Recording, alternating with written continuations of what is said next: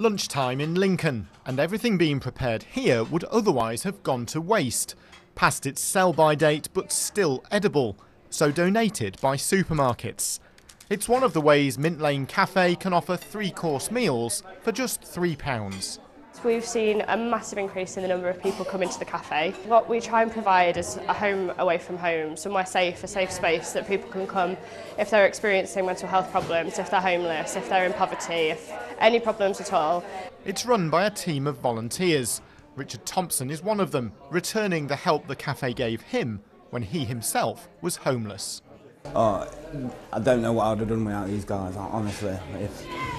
The more I can do for them, the better now. And just to wake up knowing that you can go and get a 3-course meal and not be judged while you're eating it either, it's just a really nice feeling. It just makes you feel human again. The cafe offers a thrift shop, support services, and has just started selling donated clothes. A lot of the stuff is professional wear. So if anybody wants to come in who needs to go to an interview or anything, they're more than welcome to drop by and grab some stuff that's really cheap. But it's not just those who are homeless or affected by poverty who visit. The cafe is open to all, a social space, and part of the reason it's becoming so popular. It saves me having to cook myself because I'm in a disability with one hand. Sometimes cooking meals is a problem for me.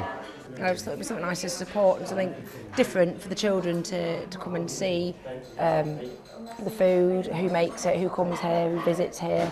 Just a bit of diversity, really. I think it's marvellous, actually, and it's doing a great job. All takings are reinvested. A shower room will soon be completed at this cafe, which prides itself on friendship through food. Philip Norton, BBC Look North, Lincoln.